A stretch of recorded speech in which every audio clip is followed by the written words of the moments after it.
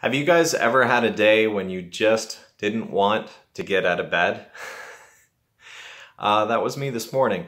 And I'm not sure who drew the analogy first. It was some podcast I was listening to, but he talked about blue-collar days, the days when you just need to get up and do the work, even when you don't feel like it. So that's our topic of the day today.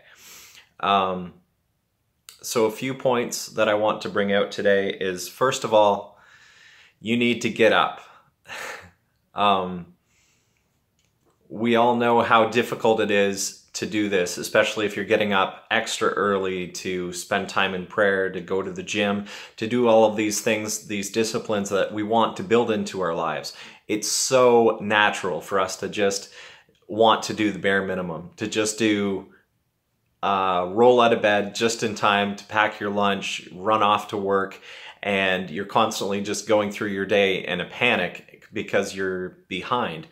Zig Ziglar talked about how most people sleep at least 30 minutes longer than they should, and they're just constantly feeling like they're behind because they don't get up in time.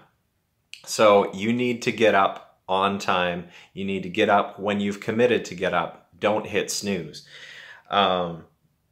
Proverbs 24:33-34 talks about how people who hit the snooze button tend to be poor. So don't hit that snooze button. Fight that temptation.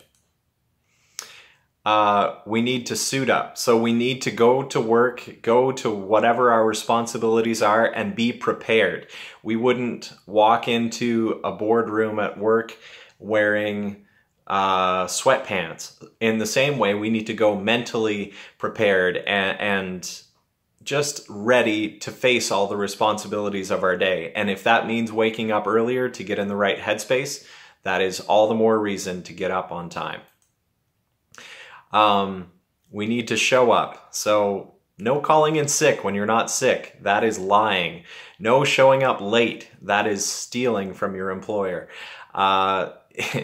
This is becoming a pattern in people's lives, and I really think that that's something that we need to fight against, because we need to be the next level. Otherwise, we won't be able to lead anyone else if we just do the bare minimum. And you should be the most positive person in your workplace. So none of this just showing up late and complaining. You should show up with a great attitude and really set that pace and that example. The Bible talks about how a merry heart does good like a medicine. You don't want to be that person that no one wants to ask how you're doing because they don't want to hear your answer. I'm not saying be totally fake, but you should be as positive as you can be in your workplace. Try to put a positive spin even on your negative circumstances. And then grow up. Originally, I had this as shut up. And then I thought it sounded a little harsh. So we all know immature people that will commit to more than they can deliver. They will say that they're going to do grand things and then they never deliver on that. We need to grow up and actually deliver on our commitments. We need to do what we said we were going to do. We need to fulfill the things that we've committed to do. So that means we sometimes have to sacrifice things that might make us more comfortable or we might enjoy more. It doesn't matter. Grow up and deliver on the things that you said that you're going to do. Don't claim results that you haven't proven yet. So it talks about that in Proverbs as well, in chapter 14, verse 23. If you're in Proverbs, it's a great one a day. Even if you're not a person of faith, I would highly recommend you read Proverbs. Dave Ramsey talks about how you get a master's degree in finance just because you read Proverbs. So we live in a culture where everyone wants everything instantly. We live in a microwave culture where people think that they can get results immediately. And when I see people quit on their goals, when I see people give up when they falter or they fail, it's a lot of the time because they didn't achieve those instantaneous results. And you have to know that it takes 10,000 hours to become an expert. It takes a lot of time grinding to become good at anything. If you want to up your physical body, if you're trying to get out of debt, if you're trying to have financial freedom, if you're trying to become the leader that you want and need to be in your family, if you're trying to be a leader in your community, any of these things, they take time. They take a lot of effort. Don't be impatient and don't allow yourself to be discouraged when you don't see results immediately. And don't sabotage yourself by slacking off. So many times when we don't see results, we go to the gym and we don't hit that goal weight. Well, who cares? You're still going to the gym. That's part of the reason why I've changed how I form some of my goals. I used to have a set weight that I was aiming for, but I was like, why? If I'm healthy, if I'm building muscle and my cardiovascular fitness and all those things, if they're improving, why do I have to be a certain weight? So instead of setting my goal for a certain weight, I set a goal for a distance that I want to run, an amount that I want to bench press. Great. And because my focus is on those things instead of just some vain thing, which is a body weight, I've been able to achieve more because my focus is different. Today I did leg press. It was leg day, which is brutal.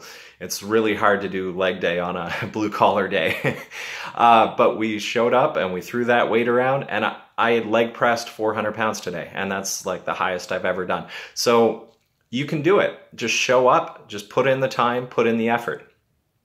And when we don't get so caught up in the short term, it helps us to be focused, to be intentional in all areas of our lives, and to be creative and to become that leader that we want and need to be.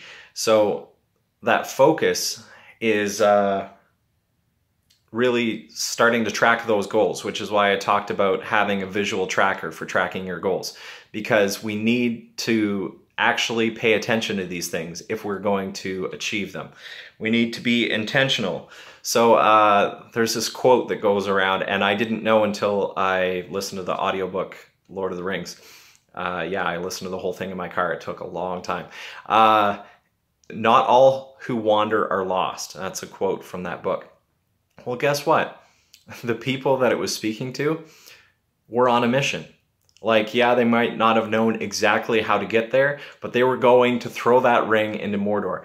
And why do we allow ourselves to just wander through life? We need to have a mission. We might not know exactly how to get there, but we need to intentionally focus on going in the right direction every day.